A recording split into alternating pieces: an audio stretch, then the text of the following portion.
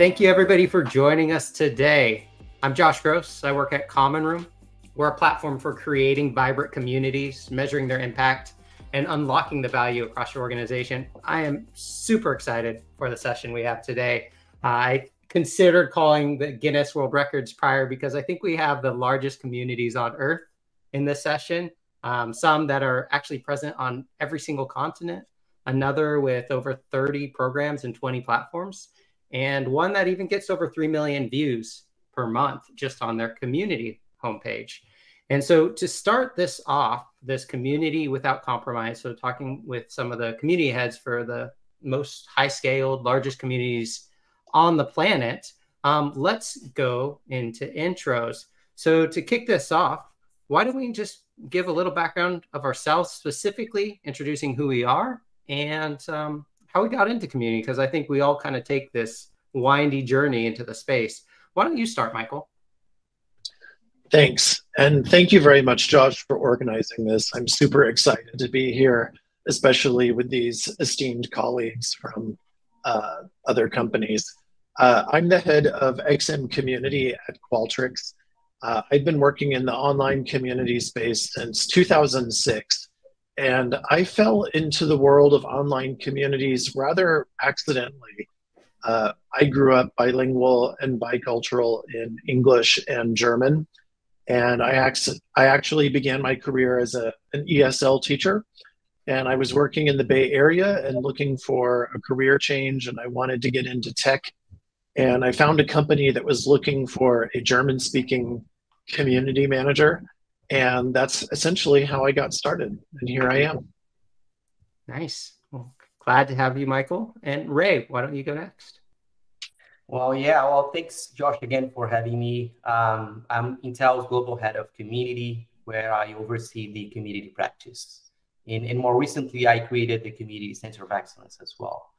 I started by bringing community managers, social media community managers, to monitor conversations, provide insights, engage, and curate content for some of our programs. And then, that was 10 years ago, more than 10 years ago. And more recently, we started expanding our scope through community platforms like Reddit, Discord, GitHub, and et cetera, et cetera. Amazing. We're already up to 25 years of experience in community. Dani, can you add to that? Sure. So first of all, Josh, thanks for having me. Dani Weinstein here. Great to see Ray and Michael. Honored to be here with these other great leaders.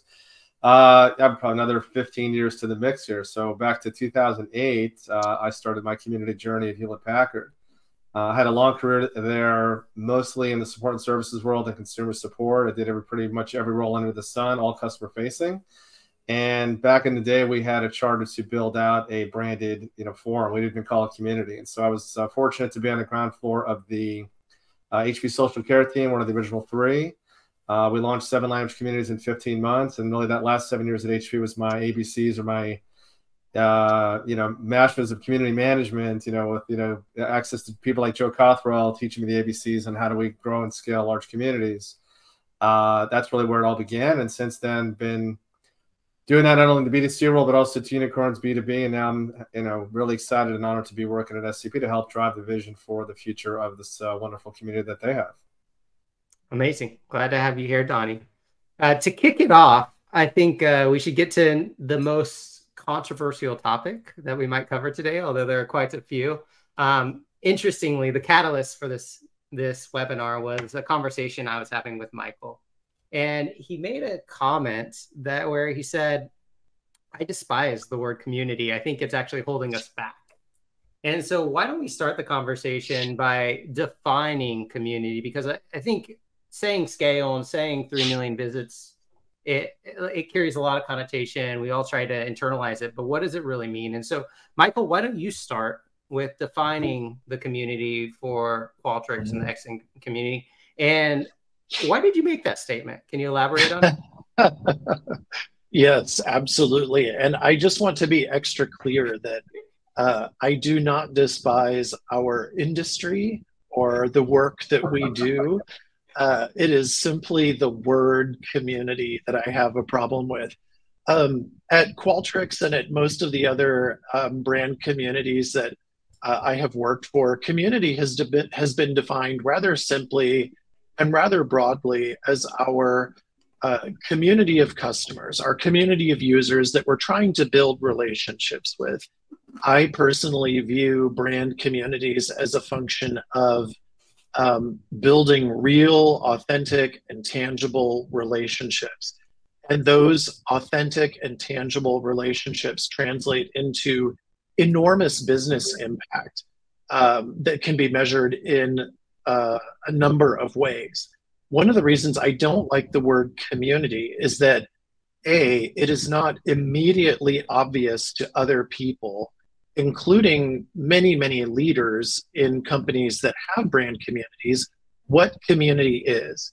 For example, if you say I'm in marketing, if you say I'm in finance, if you say I'm in payroll, if you say I'm in sales, people immediately understand what the function of those departments are, even if there are subdivisions or segments within those groups.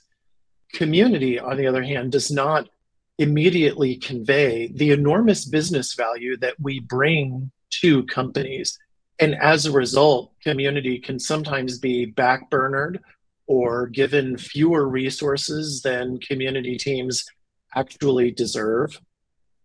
For me personally, I think one of the things that you and I discussed, Josh, is that I feel the word community itself feels, and other people may disagree with me, and I welcome that disagreement, but the word community to me feels slightly immature. And I don't think we're doing ourselves as industry leaders any favors by marrying ourselves to that word. I think there needs to be a better word or definition that more accurately conveys, as I said, the immediate business value of what community is. I'm not going to propose today what those alternate terms might be, but that's just something I see. And I think that it's been a problem at least since 2006. It's been a problem in virtually every company that I've worked for. Being a community manager or community leader means very often justifying your existence, explaining the work that you do, constantly explaining the value of the work that you do, more than other groups have to do. So there's an extra burden, I feel, on community leaders when it comes to accurately conveying what we bring to the table. Yeah, and I appreciate you elaborating so you don't get that soundbite that you despise community. I absolutely do not. I've dedicated my life to online communities, and I plan on sticking with it. And I feel passionate about the world of online communities and the power that online communities provide. But I think that we need to, as an industry, explore alternate terminology. Yeah, it's interesting. Last week, I was speaking with a chief marketing officer, and he was providing services to a lot of CEOs in terms of understanding this whole community-led growth. And he mentioned that a lot of CEOs are asking about community, and they're like, we need to invest in community. We need to invest in community. And the first question I had was, what do they think community is? And so, Ray, I'm curious from your perspective, how do you define community, and where does it roll up within your organization? I love the thinking there, Michael, and I agree with almost everything that you said.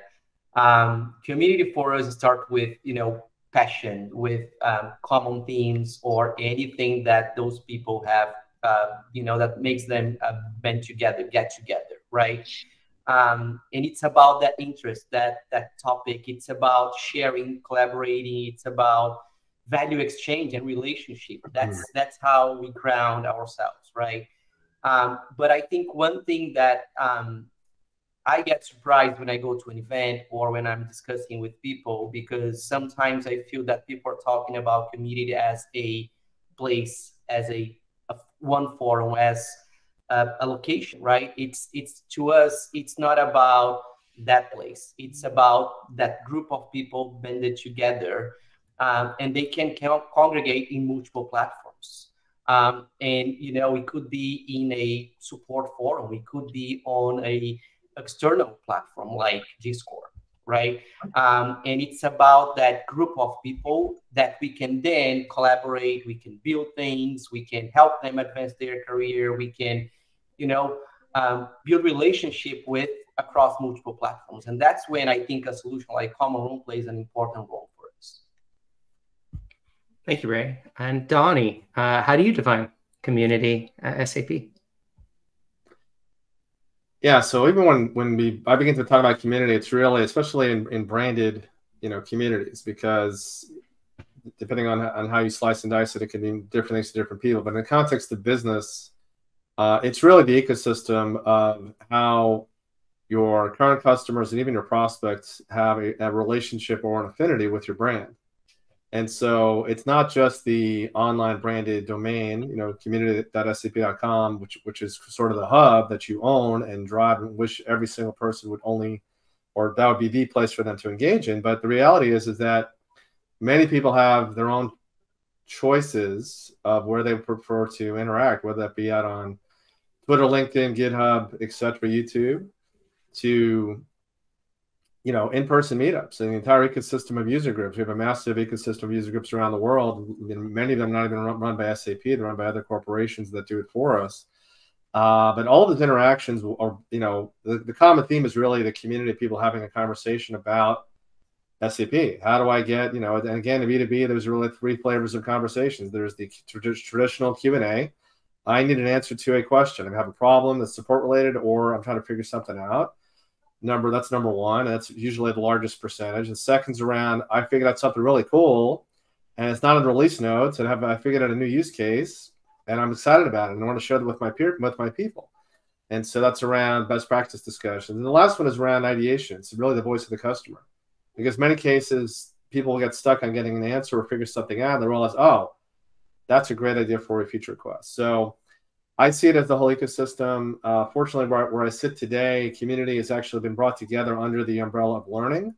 The number one reason why people participate and come to B2B communities is to learn and grow.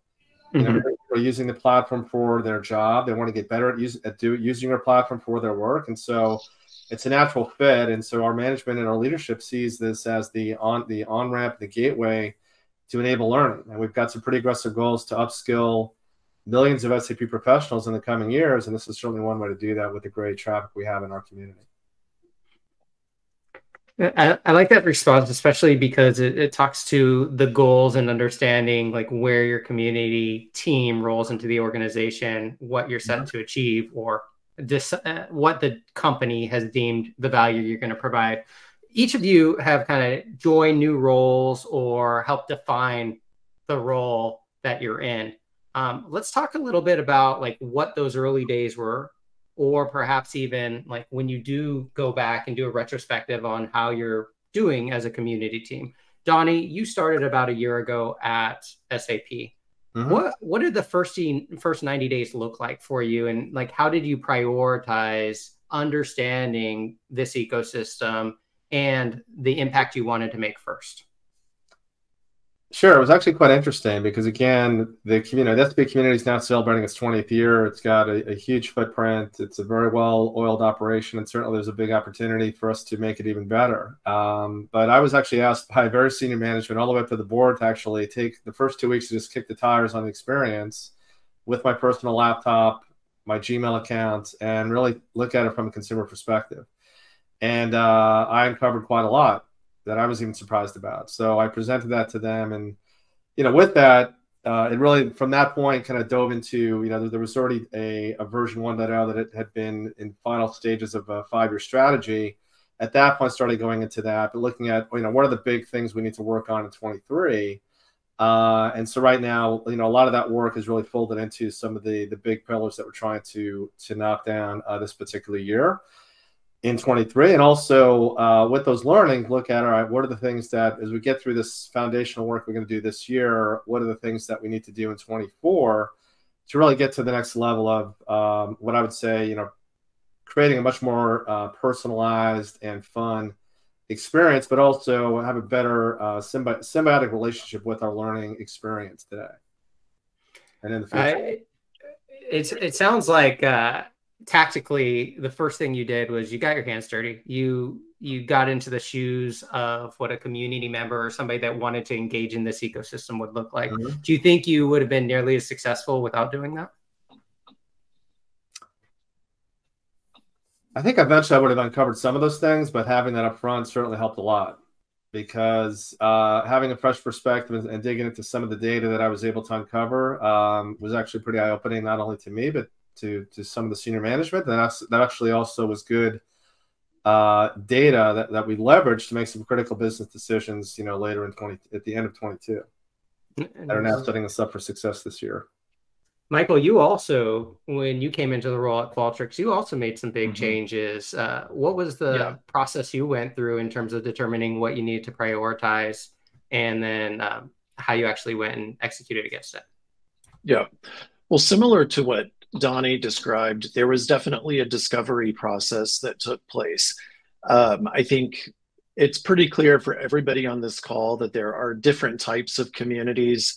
The Qualtrics community historically has been a peer-to-peer support community, and we wanted to look at what else is possible. How can we mature and grow this community into a real destination for a true 360 Qualtrics experience? So beyond just looking for answers about how do I do XYZ in Qualtrics, making sure that you are staying up to date on news, product releases, thought leadership, learning content. So we've embarked on a journey that has taken us some time to implement and to truly strategize in a really smart and thoughtful way. Obviously, Qualtrics is a survey company, so naturally we surveyed our community extensively to ask them, what are your needs? We want to make sure that we are tailoring this community to what is of value for you. We want to make sure we are building relationships for you. We want to make sure we are creating an experience for you. Qualtrics is also an experience management company, and so we would be remiss if we did not take that into consideration in our community strategy. So those early surveys that we conducted, as well as one-on-one interviews with community members, were extremely informative in helping us to define our community strategy. So I think that we've been quite successful in the year and a half that I've been here in creating a community that is now something that is morphed and evolved beyond just a support community for people to find help and get answers about how to achieve certain functions in Qualtrics, but also to connect with others, build relationships, learn from other community members, put community members in the spotlight to share their success stories, to talk about problems that they've overcome and solutions that they've implemented.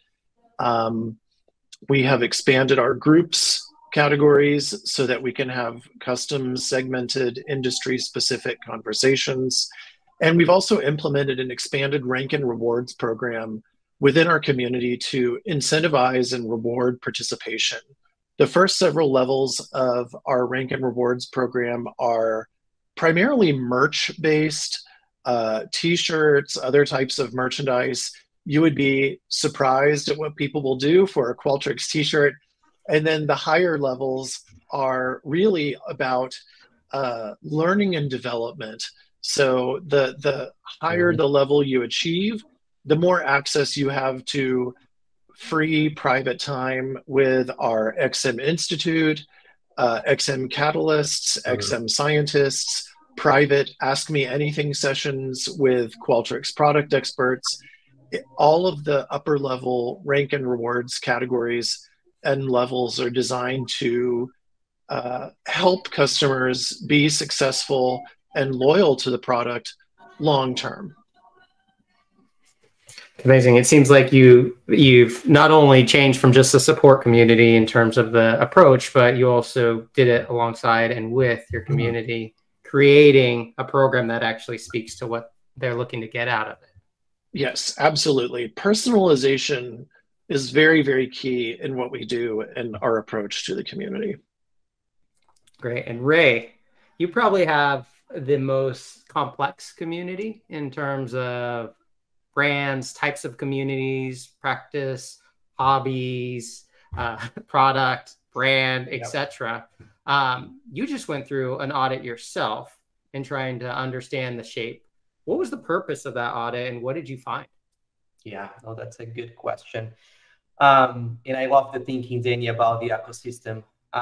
So basically, to answer your question, Josh, 7 months ago, we created a center of excellence, right? It's a central body to build standards, enable, support anyone touching community at Intel. And we did that because the volume of work and the things we were seeing was tremendous, and we saw people creating new, bringing new platforms on board, and then creating new programs, and then we decided to create that group to help others. And then one of the first things we did was, let's take a look at everything that is out there, all the different programs, platforms, audiences, resources, everything that we are doing around community at Intel, so that once we have that map, okay, then we can manage, right? It's hard to manage what you don't know. We kind of knew what was going on, but then the audit, I think, helped us to have visibility on everything. Audit, we are starting to bring people together, to have discussions about, okay, do we need this community? There is another group that is doing something similar. Can we merge those two things, right? Or we might not have the resources here, but we have resources in another place. How do we merge those two work streams and then drive some efficiencies? So those are kind of the discussions that we are having right now. It was eye-opening. It was a surprise for us to identify that we had, all those different programs across all the business units around the globe, right? So now that we have that mapped out, we can take action, and that's pretty much what we are doing. Nice. And what would you say the benefit to stakeholders has been in terms of understanding the makeup of community, the definition of community, where it plays a role within your organization? I think there was always the challenge, as Michael was saying, right? What's the value of community? Why are we doing this? And then what are the best practices? So we as a central body, we are helping them to materialize, to land, not just what community is, best practices, how do we do this, how do we do that? So I think there are many services we are providing that all those stakeholders are seeing value. But now that we're going through the audit and looking at all the data and those insights with them, they are also seeing value just by, having visibility. And then as we collaborate with others, they say, okay, yes, we could probably do more with less. Or if we bring all these two teams or community programs together, we might end up getting more, better ROI or whatever it is. So I think there is value by us as a central organization providing the standards, but also by bringing people together, by connecting some dots internally, right? So there is definitely a lot of value there. And there's a question that's prescient on this as well, is how are you sharing those insights or that audit with the team? Like, how are you sharing the plan and what you've learned through this process?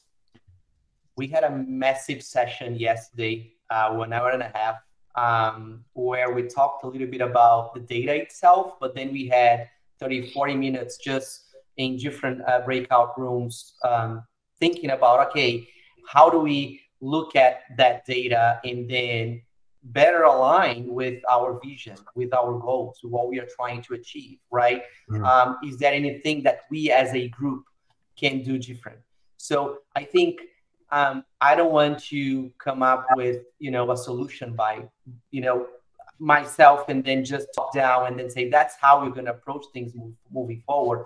We are building that collectively as a team, also because I don't manage some of those programs. Most of those programs are managed by the business units, by the different groups. So I can't provide a recommendation. I can try to influence, But ultimately, what we are trying to do as a center of excellence by bringing people together and as a team, come up with what's best for Intel and for their communities as well.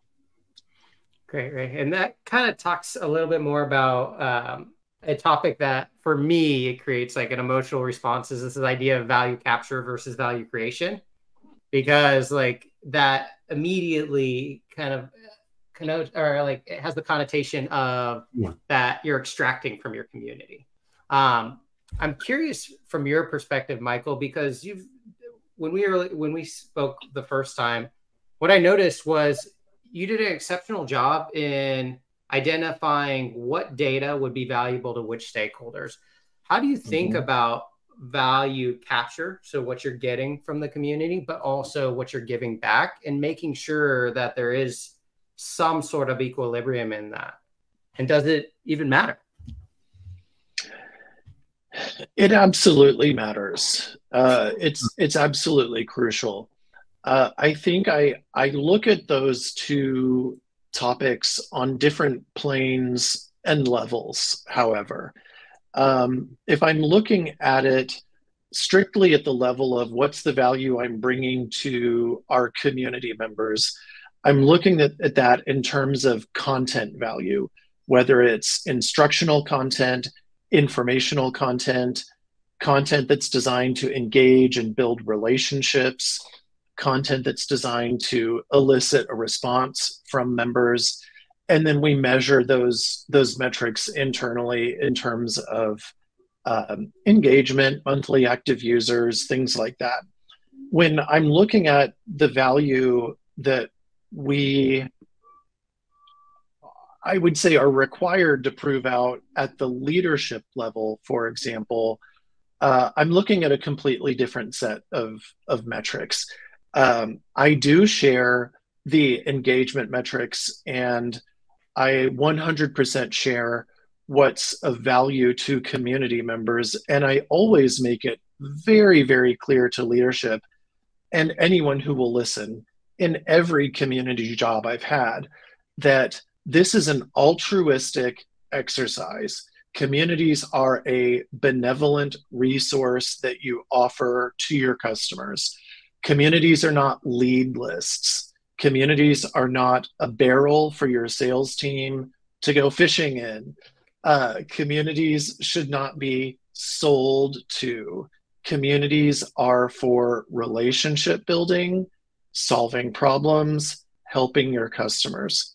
That being said, there are certain types of metrics that leaders want to see because, quite frankly, that's the way leaders think. A lot of times leaders think in terms of dollars or financial bottom lines. And so we package up certain types of metrics in a way that meets that need without getting into the specifics of exactly what we share and exactly what we measure. So I hope that gives you some indication that there is a push and a pull to both of the types of measurements, and you have to look at them on, at least from my perspective, on different planes. But one thing that's common between both is I always make it extremely clear that community is a benevolent exercise. It's an altruistic exercise. We are here to help and support our customers, in our case, as a brand community, first and foremost. So I'm guessing one of your metrics isn't sales leads. You're Correct. Correct. I mean, I will say one of the things I look at, but I do not report on or measure myself on, is leads that are organically generated through the community. I think one thing that a lot of people don't realize is that relationship-based opportunities are much more powerful and arise much more often than you might think in terms of business. And I've seen that at virtually every corporate brand community that I have worked for that was not an advertising supported community. So we have a Tableau report, and it does show the originating page path for an opportunity, and if that opportunity closed, and there absolutely are sales that arise from the community. However, that is not a success metric for us. It's just something that we look at and hold in the palm of our hand and hold at a distance and say, wow, that's interesting that that happened. And that's it. We do not measure our success based on that, but it's something that we look at so we have an awareness of what's happening on the community. That's interesting. I think, Dani, you mentioned early on about the multi-year goals that you have for your community. And one of the challenges that I see in setting expectations internally in terms of what the ROI is going to be for community is the time windows, because we always talk about community being the long game. Sure. Here, like from conversations that I have, we talk a lot about leading and lagging indicators and the relationships between them. So when someone comes in, asks a question, they are blocked, they're trying to activate on the product, they end up consuming and buying. And now you can see that relationship between the activity and community and an outcome for the business. For you, how do you manage those expectations across stakeholders, especially when you're looking at goals that are so far out, such as like activating the next wave of early developer people that are early in their careers as developers? Like, how do you actually set those expectations and make sure that you're keeping stakeholders along for the ride? Sure. And again, many of the metrics and value add for community really depends on where you are in your community life cycle and journey. So, I mean, if you're just starting out, you look at it one way. In the case of SAP, it's been around for 20 years, and there are very clearly defined measures that are funding the operation pretty well today, particularly around support deflection. But it's much more than that. And it goes back to the relationship building. And so because of where we reside in the organization, again, under learning and seeing the symbiosis between why people participate, why B2B professionals participate in our community, it really is to learn and grow.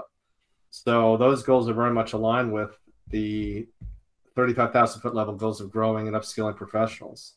Again, the 99% of the people coming to our community are there to learn. They're trying to figure something out and get better at their SAP game. And so it's very much tied to that. And so we have to figure out, how do we make it a much better experience, a much better integrated experience, so that, as they're reading up on a particular topic around, let's say, S4HANA or BTP, we're serving up people like you actually would be interested in this knowledge-based article. Or, by the way, we just launched this offering in our learning center that's very much related to someone like you. Again, if we've got, if you've got a well-oiled machine, fully integrated CRM with Marketo, et cetera, everything in the wheelhouse, which frankly we don't have today, we're getting there. But we know, okay, Michael's now signed in. He's been with SAP, using SAP for 5 years. We know which products he's been using, and he just downloaded or just deployed, version 8.2. Well, guess what? It's just like you're going to Netflix or Amazon. You're going to be served up with people like you actually would be interested in reading this book or watching this movie. It's the same thing. This would actually help you in your, it's suggestions for improving you as a SAP professional. So that's really where I see the biggest value add for our community. If we're able to do that, again, it's all the traditional stuff of, all right, trying to figure this problem out. How do we get the information? Or, best practices. But at the end of the day, it's about getting better at using our products. And we know that if you look at any company, I've seen this in past roles and also in trading notes with my peers, like anything else, this is true of community, it's true of learning. The more that you can enable your customers to better use your product, guess what? They're going to have greater demand for it, greater thirst for it. That drives better sales. It mitigates the risk on churn, and it makes your accounts much more likely to upsell and retain, especially in a cloud world which we live in a SaaS environment. Super helpful. I would love to keep this conversation going in terms of questions that I have, but I know there's a lot of questions out from the audience as well, and some starting from our community Uncommon. Let's start with the first one. And I think I'm going to go with Dani on this one, because I know you've done both small and large communities starting from scratch. What's been the biggest challenge scaling to a community of this size? So you had experience at Domo previously. Now you're taking over as well at SAP. Sure. What's been the biggest challenges for you? Well, I think like anything else, you have to, and we're kind of going through this exercise now in the current infrastructure work that we're doing. You've got to put your customer hat on and make it as simple as possible. And even back in the HP days when we started out, you can imagine how many, there were billions of HP printers and PCs that were installed in the world, and every product manager wanted their own board. And we're like, no. I mean, this is great advice from Joe Cawthorn. He's like, you need to start small. So I think we started the original HP forums, Word forum in English had maybe 2 or 4 boards for printers and 2 or 4 boards for PCs. That was it. Mm-hmm. And we went out of the gate and the volume was just insane. And what happens is the customer has to drive the nature of the conversation. You're going to see new flavors of conversation emerging. Once you have scale, you can branch those off, create a new block. I think, if you go to the extreme where now we're so massive and it's very complex and people come in, through Google, and then they have a hard time figuring out where to go next, we're actually going to be simplifying that dramatically. So I think you have to not boil the ocean, go with a simple structure, especially in the smaller companies with both Domo and Kaltura. You get your salespeople, your CSMs, they know who your most passionate customers are. You don't need a community for that. They're already having those conversations. So get a small group. Get 5 or 10 or 20 of the most passionate customers you have. Get them in a room and say, hey, we're thinking about teaming up this community. What do you think? What do we need? And they're going to give you the basics. And you could start, crowdsourcing a conversation even in a common room or a Slack channel. And then once you realize, okay, there's massive scale here, then you look at going to a much bigger platform. But, there's no silver bullet here. You've got to, start small, iterate. My big analogy is it's like growing a garden. You're going to plant some seeds, some stuff's going to work, some stuff's not. You're going to cut it back. You got to keep it, you got to keep nurturing it and growing it. It's interesting. There's like, within that context, it's like some of these companies already have a brand. They already have users of your product. And so there's a community just waiting to be engaged with and to be nurtured. Ray, I'm curious for you because you have so much influence over the breadth of communities at Intel. Well, hopefully you do. You're always helping launch new communities and kind of nurture and steward these community teams to build great communities. Like, how do you help them scale, help set expectations on what success looks like early on, keep them motivated, all of those things? Well, first thing we ask them is, do you really need a community, right? I think we ask them 4, 5, 7 different questions. Why do you need a community? Do you have resources? Right? Is this the right thing for you to do? And sometimes, no. Sometimes they need something else. Sometimes they need to go to an event. Sometimes they need to partner with another group that is doing something that might fit their needs, right? I think level setting on expectations is definitely a big thing at the beginning. And then the other thing that we are trying to do as a center of excellence is meet with everyone trying to build new communities or 13 communities at Intel often. We have bi-weekly calls. We're building playbooks, guidelines, training, documentation. So anyone that is interested in building or scaling their programs, they have some resources. And sometimes in case we don't have resources, we might find someone in the company that has expertise in that particular platform or type of community. So we can then say, okay, you go and talk to this person, right? Someone here has experience with what you're trying to build. So go and talk to this person. And the other thing is sometimes we just don't need to create new communities, new programs. We have a lot already, right? Sometimes it's about tapping into what we have. So I would say the first question is let's see if you really need a community.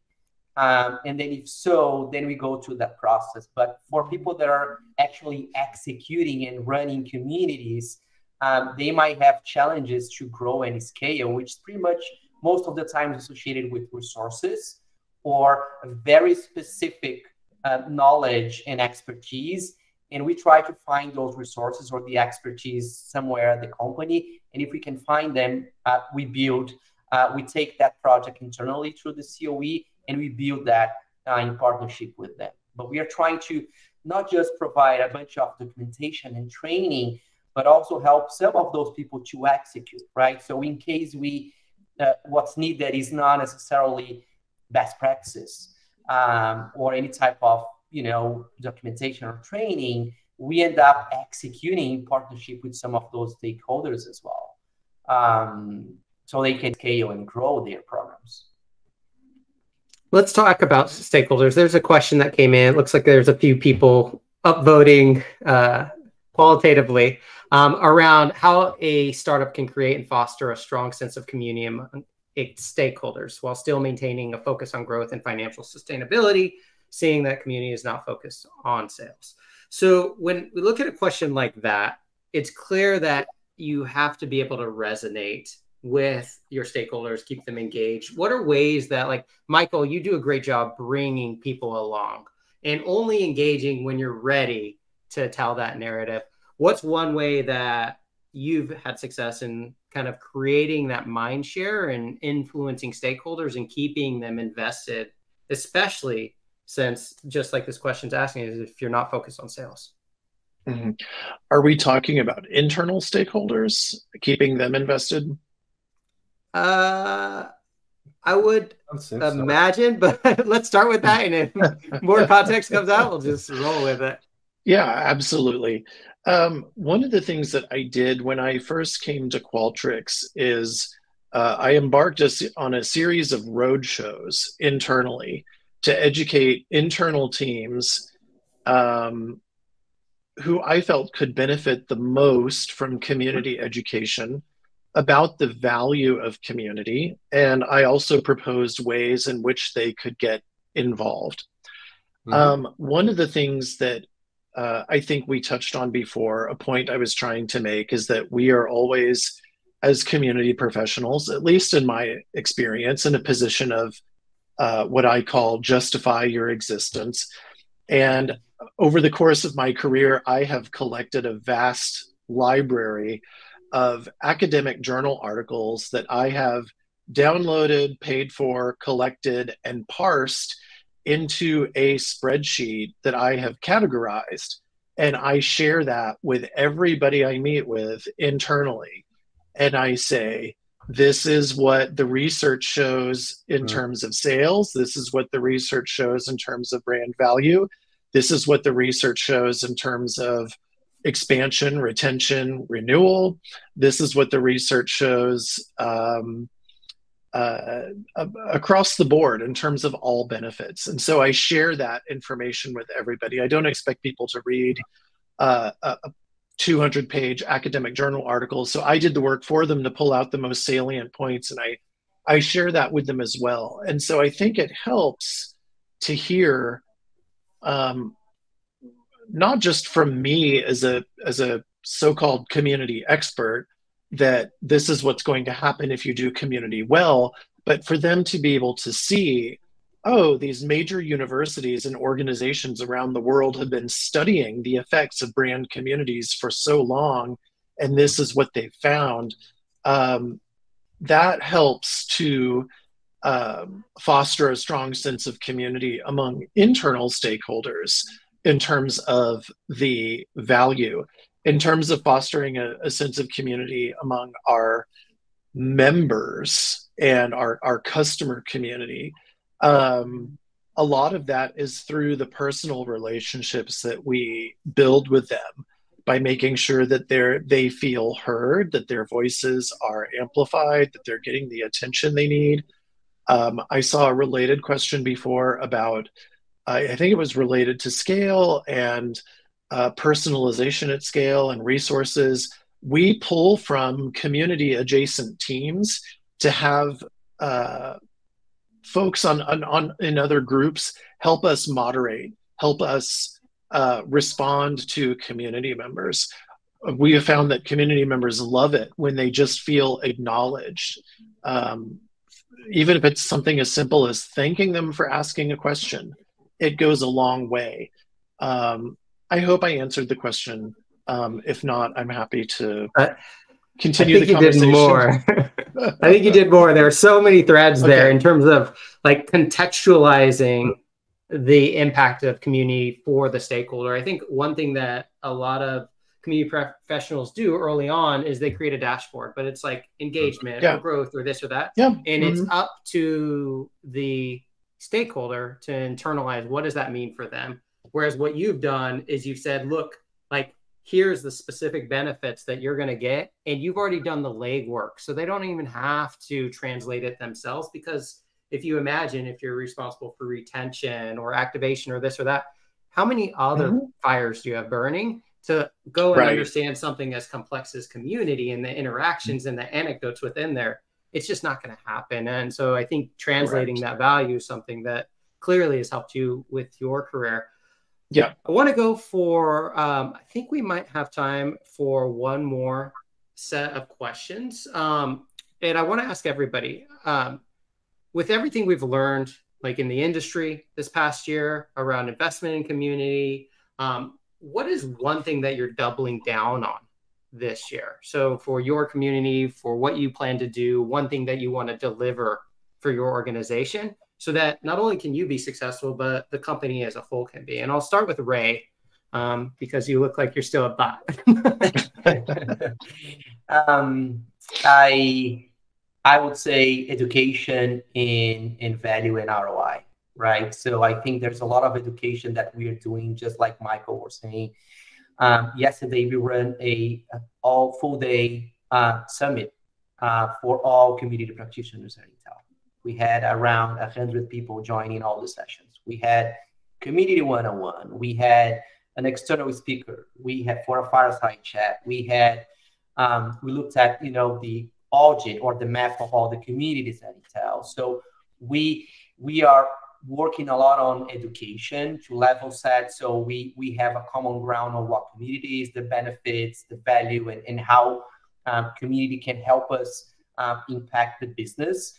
And we want to ensure, and by doing that, we want to ensure that community stays closer to the business, right? The closer we are, the better things will be, the more aligned we'll be, and the more we'll be supporting the business. So that's one thing. And then the other side of the coin is showing that ROI, that value, having not just the dashboard, but the education, so we can then translate and then materialize the numbers that we are seeing. So there's a lot of education, there's a lot of measurement discussions that are happening around the different types of programs and communities.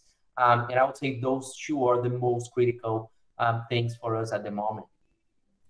And Dani, what about you? What are you doubling down on, and what's the big rock that you're focused on? So for us, it's really, this year is about simplification. It's infrastructure. It's making a much better customer experience and putting our customer oriented focus on that experience. And one of the bigger initiatives across SAP are this simplified digital customer experience. We've got 10 what they call 10 golden touch points, or 10 goldies.